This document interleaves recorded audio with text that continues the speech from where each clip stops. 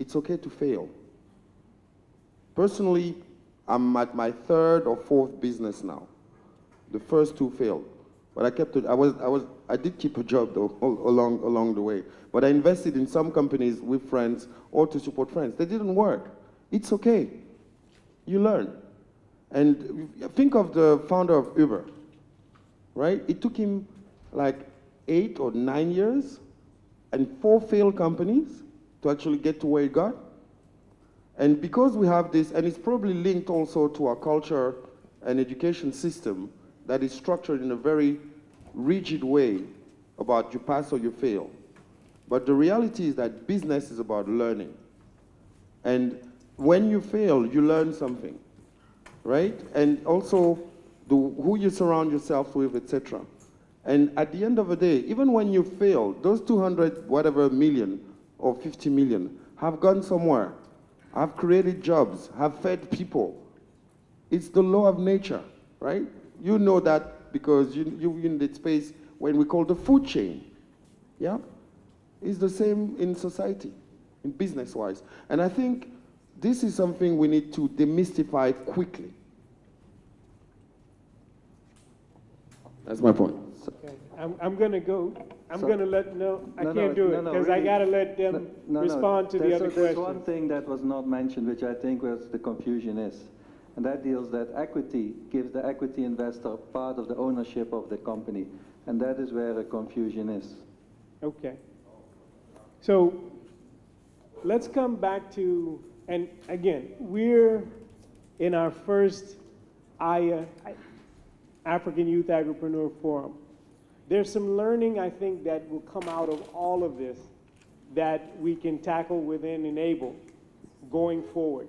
And one of those is the different types of capital that are in the value chain of capital. We had during the pitch discussion, I just want to touch on this for a little while, the whole idea of everyone pitching for equity. Some people were pitching for debt, but they probably should have been pitching for equity. And we asked, how many have been to business school? And we had maybe 20 people, and I think we had 1 or 2. There's a lot of learning that comes with understanding the financial part of your business, and I think within the Enable program, we'll be able to help with that. The valuation of your company. If you're giving away some equity, most of us say, but it's all mine. I did the work, it's my company. So how do you relax a bit and say, okay, I'll give away 30%? How do you know whether it should be 20, 30, 40, 45? Some people say never give away controlling interest, which is 51 or 50.1. So again, we're throwing a lot at you, but this is the process that you want to go through so that you're not like the colleagues at the business school who may have a probably unrealistic perception of the risk and put their money in because everybody says agriculture is the future, but don't know how to manage that risk and are not aware of the ecosystem or the value chain. So thank you for the comment, but I'm just trying, my program director is here, so I'm trying to manage time. Please. Okay, quickly, I would, you go for a loan when you have established cash flows and they are certain. Otherwise, stay away. You go for equity when it's venture stage or early stage where your cash flows are not known. You are iterating your business model and you're not very sure that you've integrated along the whole value chain and all of that. And it's also important as part of the financing in the agribusiness space. That's why I said, look for credible off-takers. When they give you a contract, you can now take that contract, maybe to the banks, and they will be certain that when you deliver the produce to the quality that the off-taker likes, you will be paid, and their loan will also be paid. Stealing of ideas. You need to have NDA in place, and particularly for those who are into the ICT space, if you have an idea that is unique after you have piloted it and you know it works, patent it before you take it to investors. What does NDA stand for? Non-disclosure agreement with the potential investor before you disclose your information. If you talk about things that require collateral. You have to go for financing that does not require collateral, and most of the times, the equity financing piece is important. And one of the key things that break equity deals is always about value system. You invest to expand the business, and the promoter wants to buy a V8 Toyota car. That's not what the money is meant for. You invest, you want to take the risk, then valuation becomes an issue. You haven't even sold anything, and you probably say the company is worth 50 million. I think it shows that you actually don't understand your market and the opportunity that you are dealing with. You also talked about the difficulties, and I think it goes back to the debate that we had yesterday. We need to be very crisp to segment the value chain. In the agri space, we have infrastructure, we have input, we have logistics, we have processing, and we have markets. Apart from infrastructure, all the other segments are commercially viable on their own. What sort of heavy lifting or subsidy do you require, and for what reason? I do not expect you to build your own road to your farm or extend electricity to your farm or water for you to juice your, juice processing. So we need to be clear and engage the partners in this space, like the lady said. We also do advocacy. We are deeply involved with the governments, and to make sure that if policies are stifling, then we work with them to do so. But I will just urge that it's easier for an import substitution play than an export play. Export, you will need certification, phytosanitary approvals, and all of that. I'm not saying don't do it if you can get it. But if you can do import substitution, the market is local, and you can influence the people in there. Take rice, take poultry, take sugar, and all of that. So that's just a word of whatever to all those who are into the business. Go ahead. You have a related comment? That yeah, just a comment. Yeah, for the NDA, yes, it's necessary. But to be frankly honest, if you go into a business being scared of somebody stealing your idea, you better not even start, seriously. Because what really makes the difference is not an idea, it's execution, right? It's what you have, who you have, how you do it. There's so many factors that actually make an idea real. An idea is nothing, right? So, and this also needs to be pushed away, this thing of, oh, that was my idea.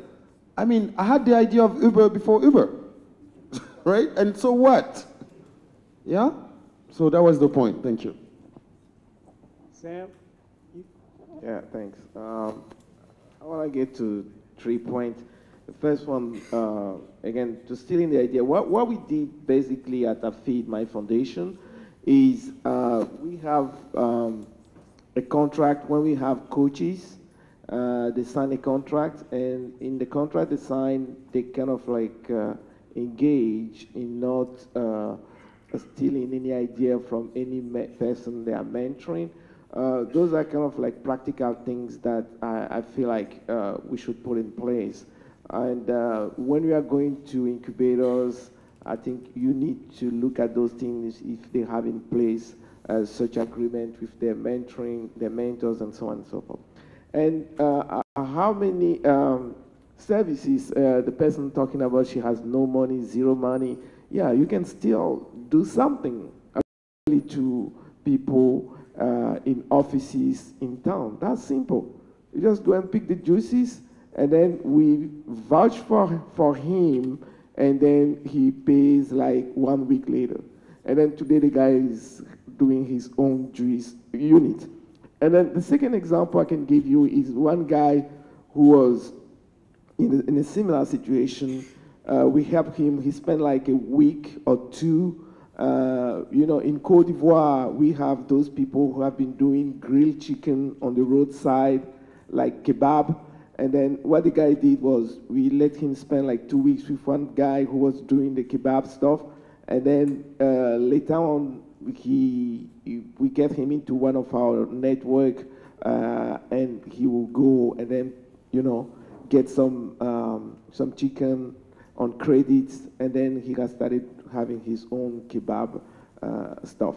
And then eventually, for those, the guy who has been talking about money, losing money after 2 years, I mean, that's very dangerous. It's very, very bad.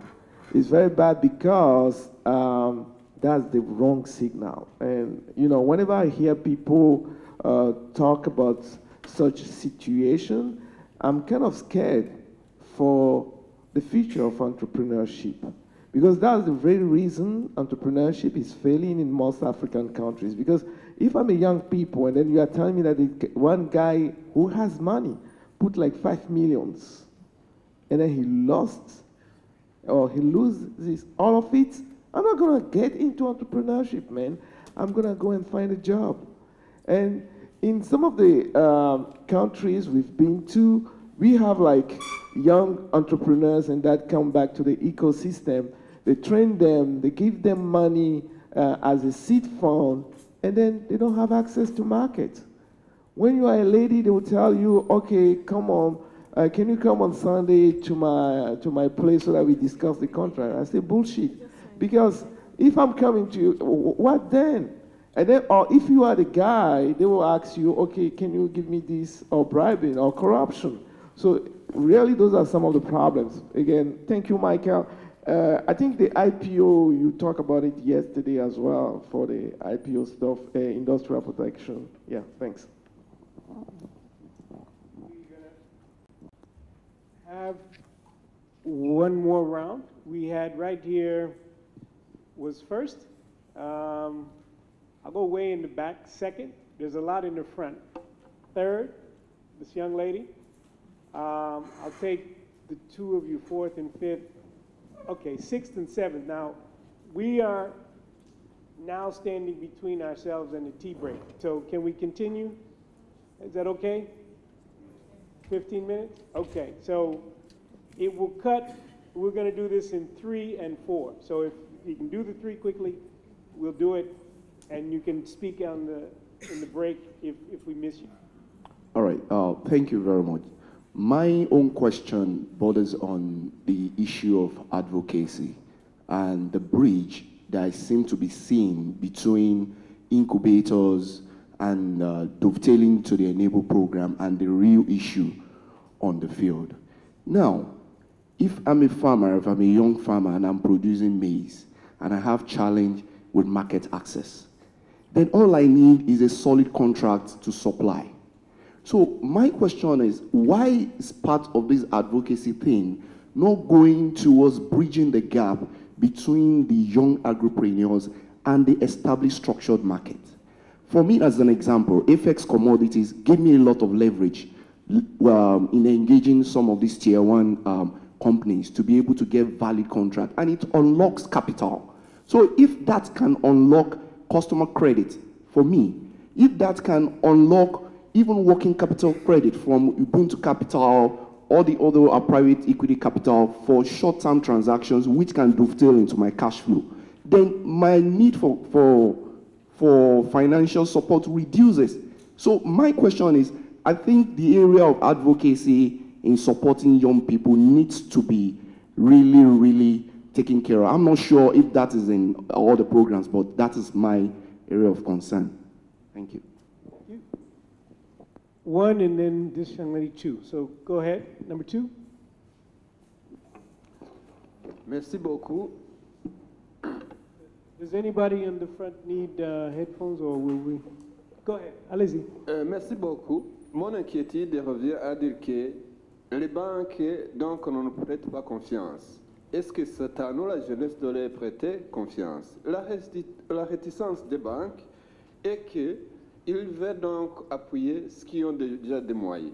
Mais je pense qu'ils devaient accompagner les startups, donc nous accompagner dans les premiers temps, puisque Si donc ils ne nous font pas cette confiance-là, je pense que le lendemain, il serait peut-être difficile. On est de l'Afrique de l'Est. Imaginez une banque donc, qui verrait M. Dolazam, qui verrait peut-être M. Rujugiro venir auprès de leur banque. Ce serait un honneur. Donc, je pense qu'il doit y avoir un partenariat certain qui nous fasse confiance dans nos petits pas, dans les premiers pas, alors que l'on grandisse ensemble. Sinon, donc, je vois que ce partenariat douteux, je pense que vraiment ce ne serait pas super. La bureaucratie, les garanties, donc tout ça, ça doit être mesuré. Et j'ai beaucoup aimé M. Mathieu quand il a dit qu'il doit y avoir donc un contrat avec le mentorat, le coaching, à ce que l'on nous élève et que l'on aille ensemble. Donc on a besoin d'être élevé par les banques dans le premier temps pour que l'on grandisse ensemble et que le partenariat continue. C'était ça ma préoccupation. Merci beaucoup.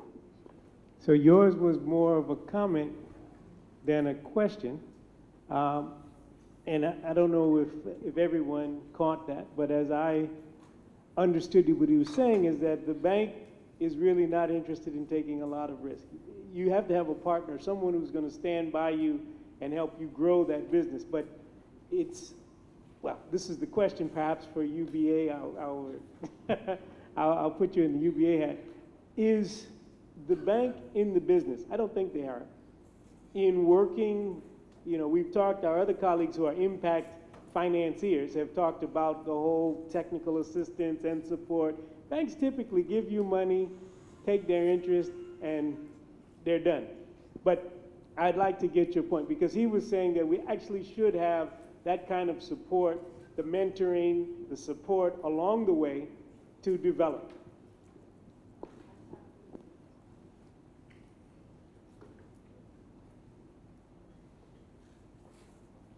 Thank you. Hello? Okay. Thank you. So, yes, I wasn't here wearing the UBA hat, but I think I can answer this question. So UBA actually is the #1 bank lender to agriculture in Nigeria. So UBA is very involved in supporting small agribusinesses. And I think that I would like to commend the administration for finally getting Development Bank of Nigeria starting, because I know UBA is doing a lot of work with them to support more small agribusinesses. Yes, you're right, many financial institutions are not attracted by the high risk in agriculture, but I feel like the government has a big role to play in guaranteeing some of those risks and stepping in to partner with some of the more established banks in supporting our small agribusinesses. So in that regard, UBA is willing to provide. He was saying, again, it's a collective effort from the bank. You were talking about what the government is doing. Okay, so just as a point, most of the time, the bank is going to look for an external guarantor. Some of the banks, Equity Bank on the other part of the continent is one, UBA seems to be one, are starting to recognize that they should provide a little more support, post-lending support. But if, in general, you're looking for that from your bank, you may not be satisfied. So you should just go into the bank understanding what banks do and what they will not do. Okay, go ahead. Just to add a comment to what she said, the banking structure is different from private equity. Private equity, you take risk, you make money, and then the entrepreneur that you've backed makes money. The banking industry is your deposits that you've given to them, and you expect that when you wake up and want to withdraw your money, the money should be available. So for them to take it and take risk positions without mitigation, it's a no-no. And I think that without being unfair to the bankers, I think maybe just because banking has been very traditional and an imported thing into most African countries by the colonial master, we are used to armchair banking instead of being innovative in trying to structure transactions to mitigate the risk that we see in businesses. And also our governments are not helping.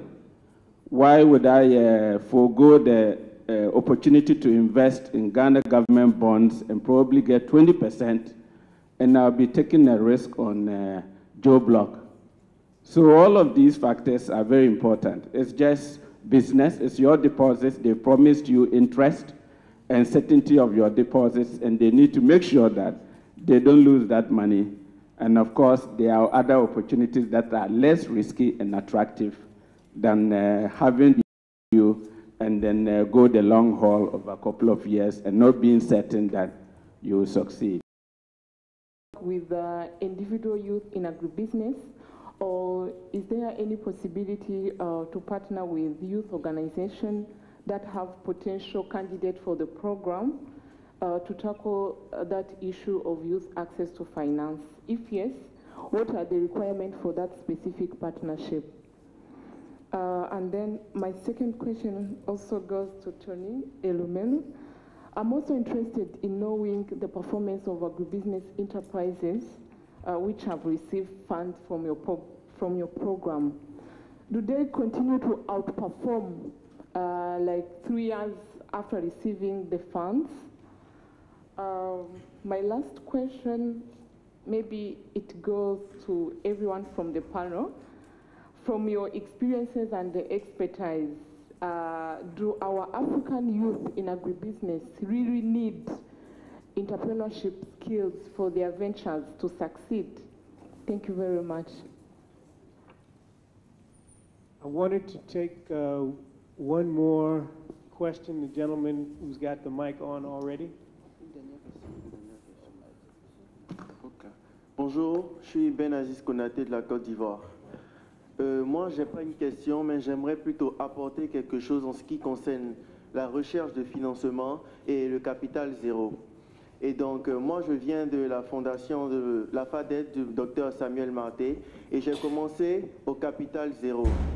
Aujourd'hui, l'entreprise grandit, mais on ne peut avoir le financement, on ne peut pas avoir de financement si on n'arrive pas à rendre $1 en $1,50 ou $1 en $2.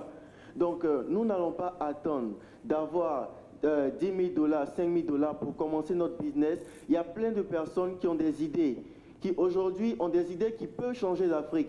Mais aujourd'hui, je peux poser une question à la dame de la Fondation Antonio Lumelou. Lorsque vous faites le concours, quelle particularité accordez-vous à ceux qui ont déjà démarré leur business et ceux qui ont des idées, juste des idées? Quelle est la différence que vous accordez dans le critère de choix?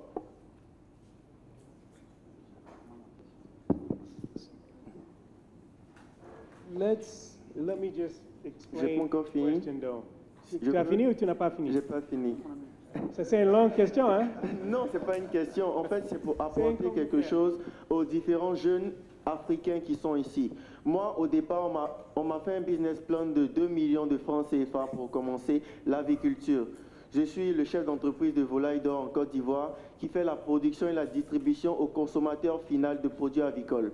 Et donc, ce business plan de 2 millions, on l'a ramené à 60 000 francs. Et ces 60 000 francs-là, on peut considérer ça comme un capital zéro parce que ça a été démarré de façon périodique, petit à petit. J'avais même pas les 60 000 au départ quand j'ai commencé. Et aujourd'hui, l'entreprise fait 6 à 10 millions de chiffres d'affaires par mois. J'emploie 8 personnes en Côte d'Ivoire et je n'ai jamais fait de demande d'emploi. Et c'est aujourd'hui, maintenant, que cette entreprise peut être en besoin de financement pour s'accroître. Mais si au départ, j'avais eu ces 2 millions de francs CFA, je ne pense pas que je serais là. Je vous remercie. So that was mobilize the universe around them with support. I think the thing that I would underscore for zero capital, and you did it without a lot of support, but there's more support now. So part of the exercise is identifying where you can get support from to move your business to the point where now you do have income. But the testimony that I took was that you can start. He's living proof amongst us without having lots of capital. So we've got 6 minutes. There's one gentleman who wants to ask a question, then I'm going to turn it over to the panel, and then I think we're going to close. Go ahead, ask your question, and then Sam, you can come after his last question. Merci. Moi, je m'appelle Chao Donat, je viens du Bénin. En fait, quand on parle de l'agrobusiness, chez moi, on dit ça en 3 parties. On essaie d'aller vers les partenaires techniques et financiers qui payent nos outils pour aller vers les producteurs. Mais on a constaté qu'on est appelé à disparaître. Notre business model n'est pas viable. Donc, qu'est-ce qu'on est en train de réfléchir? On réfléchit à un modèle où on pourra utiliser les publicités dans nos applications pour rendre notre truc plus rentable. Maintenant, je veux poser la question au Dr Samuel. Comment est-ce que je peux partir de zéro avec ça? Puisque, par exemple, on est en train de travailler sur une application où la ressource humaine n'est même pas disponible au Bénin, où il faut forcément faire un tour à l'étranger. Comment partir de zéro dans ce cas-là? C'est vraiment compliqué. Merci. Okay, so he is, again, Sam's getting a lot of questions about the zero capital. But the way that I took your question, you're really providing extension services to farmers. And he's saying, but it's very difficult because they don't have a lot of money. I'm providing expertise to support their business. And my business is deemed not viable by many. So how can I use your zero capital premise to grow my business?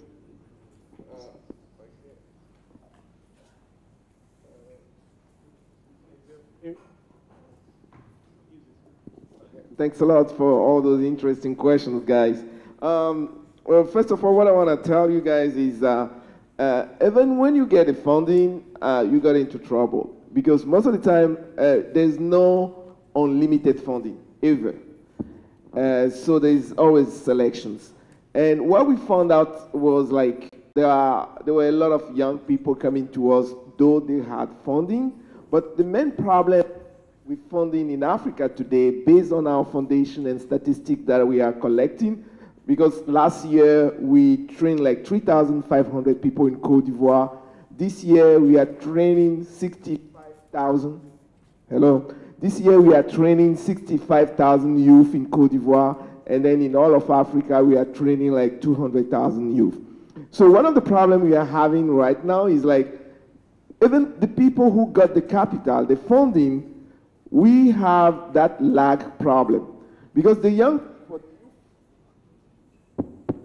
will come and then they'll tell him that, okay, your business plan or whatever is good, I'm gonna give you like Tony Elumelu or 5,000 or 10,000. But by the time he's gonna receive that money, you know, inflation or whatever, because at the time you receive the money or the funding like 6 months later or 12 months later. And then nobody will be there kind of like adjust the inflation or whatever problem he has. I think that is one of the key problems we are having right now. And then for some of your problems, that goes back to the business model. You need to be innovative. And then I think you've started, you know, getting to some of the solution like advertising. But what we teach in our workshops is that you have free resources. And Micah was talking about abundance of resources. You have free resources. Today, we had a startup that we link up with organizations in MIT that provide like free resources, and then they can bring interns from MIT to your company in Africa to help you. So we have abundance of resources that you can get for free to kind of like develop your application. And then it all, what I want to tell you is that for me, the crucial problems regarding institutional framework block road is tax. And then we have started what we call Initiative 535. The Initiative 535, what we are saying is that we start advocating with the African Union to bring all African countries to give 5 years free tax for any youth, any African youth that is starting company, and then that is 35 years and below. Thank you. Okay, thank you. Colleagues, we've run out of time basically, but I'd like to give each panelist 1 minute to touch on a question. There were some questions asked by the young lady, or a closing remark. Obviously, there's a lot that we could talk about. Hopefully, we'll continue in the break. Okay. I'm going to touch on the issue of entrepreneurship. I don't know what that word means, But what I want is somebody who is prepared to roll up their sleeves and do the heavy lifting. Entrepreneurship is very difficult for me to. Somebody who roll up their sleeves and do the heavy lifting and the dirty work. And also, most of the times, the companies that have failed, particularly in the agri space, is absentee farmer. You are an absentee farmer, you have the money, and you think you like the title CEO, and therefore you not get on the tractor. And another bad scale. You want to be big quickly. And bad scale investments for those who succeeded or failed. And we have what we call the 4 A's framework. Those who have succeeded were able to demonstrate the advantage of their innovation or their product.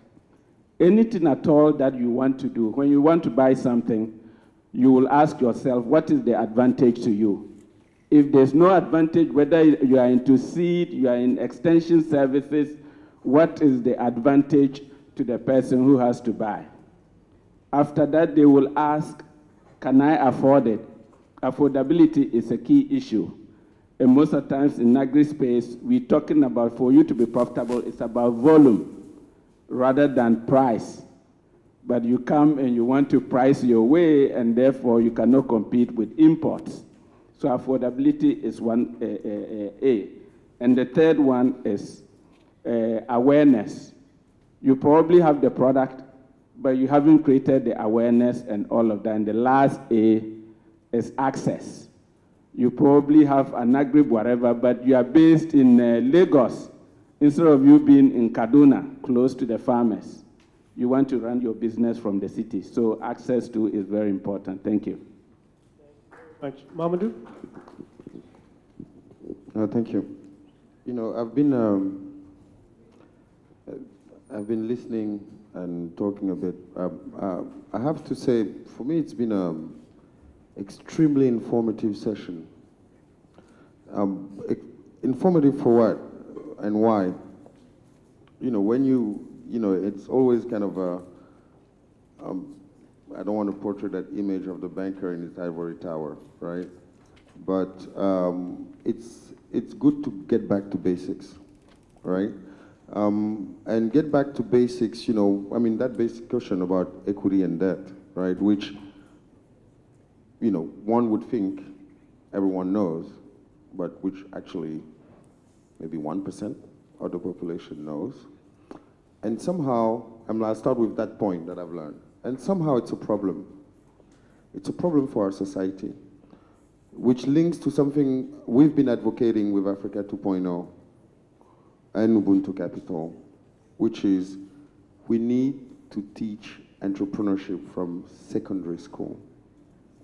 And this needs to happen now. Why? Because all of us here, or our children, will either work for someone or have people working for them. And knowing the basics of how a company works sometimes is more important than knowing what they teach us about Greek antiquity. And it's just, you know, this conversation, once again, reminds me how much we should insist when we talk about advocacy.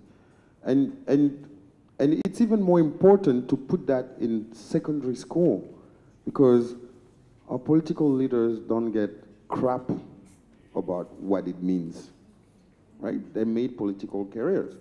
So even when you go to advocate to them, you're talking Chinese, and that's a problem. They can't relate, many of them at least, right? Except those who've been in the private sector and who haven't made politics as a career, but still 5%.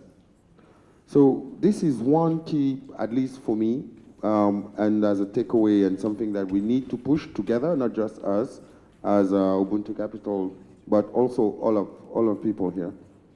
The second point, you know, it is also linked to that, is the question of access to market.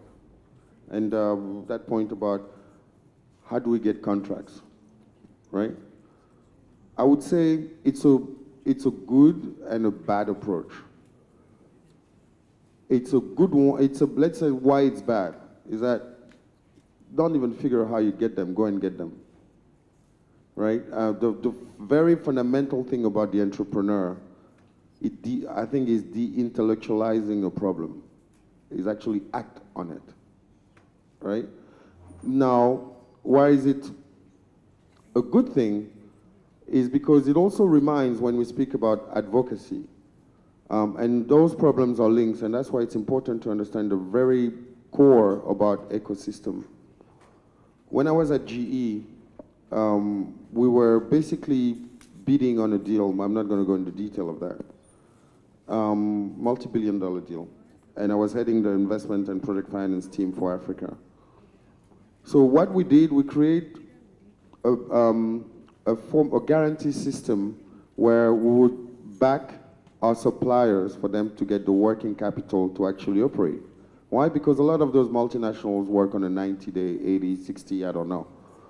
And this is important when you talk also about advocacy, how we can leverage on larger corporations and governments to make it a point in terms of taking the responsibility to support and enhance their own supply chain.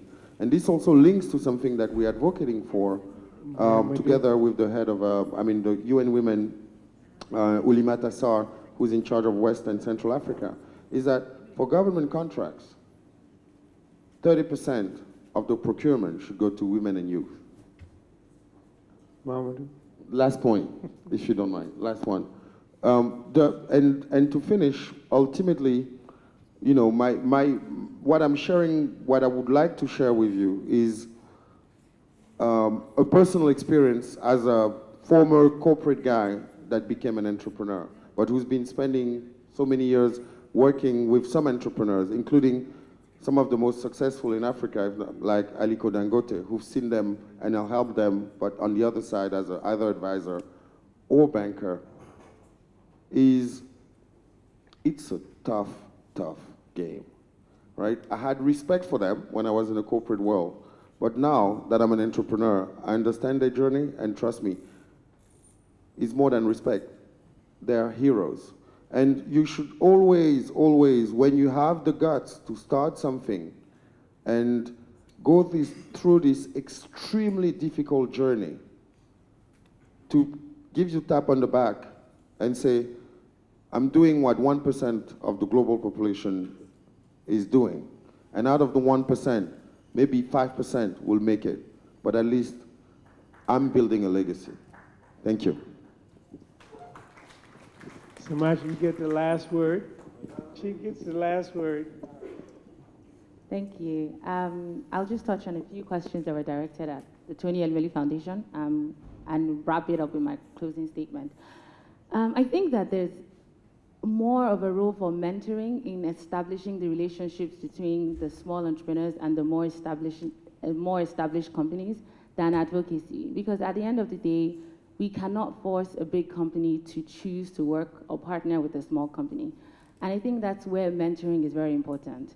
Because if you expose the heads of these bigger companies to what the smaller enterprises are going through, their ideas, then you see a more organic partnership take place. You see a less forced partnership. And so we have examples. So I'm not just saying this because it sounds good on paper, but we've seen it happen in real life through our foundation. Some of our mentors head huge agribusinesses across the continent. And so we pair them with the smaller agricultural enterprises. And so we don't force them to do business with these small entrepreneurs, but then we see that there's a natural progression in their mentoring. So when they start off with answering their questions, introducing them to different, you see that we can work with youth groups like yours in producing research material. So we do annual reports. So we have a report in agriculture, we have one in entrepreneurship in general, and we're very interested in partners like you who can support us in writing those kind of impactful research papers. So we can take this conversation offline and see how we can partner with you. Finally, I really want to be brief because I understand tea break is next.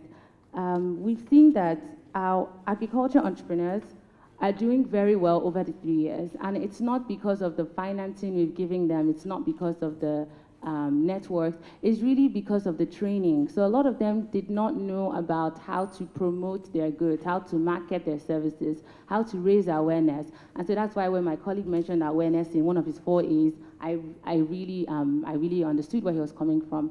Because on our training program, you also learn how to put your good out there. It's not enough to work the hardest, to produce the most innovative service if it's not in the marketplace, if you don't know how to communicate it to the market, if you don't know how to address your target audience, then your business is not going to scale. And so I think that's the one thing our agriculture entrepreneurs have taken from our program and grown their own businesses off of that support. Again, it's a pleasure to be here. To know more about the foundation, the TonyElumelu-Foundation.org is our website.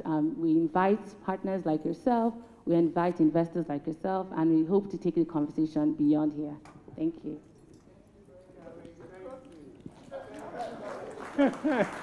A big round of applause to this panel. I'm sorry, I'm just, I want to say a big thank you. You 1 minute? All right. No, what I want to tell you guys is that the way to go forward is zero capital. Just for one reason. Just one reason. In Agric, you only control 1% of the business. You don't control 99% of the business. Aziz didn't tell you about his story, his whole story. One day he lost all his poultry. And one day you're going to wake up and then they will tell you, weather problem, blah, blah, you lost all your harvest.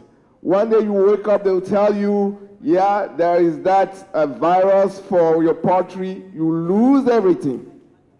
And that's where you're going to start thinking about zero capital. Because those guys, at that time, don't give you another money again. They don't give you another fund again. And believe me, zero capital is the way to go. Thank you.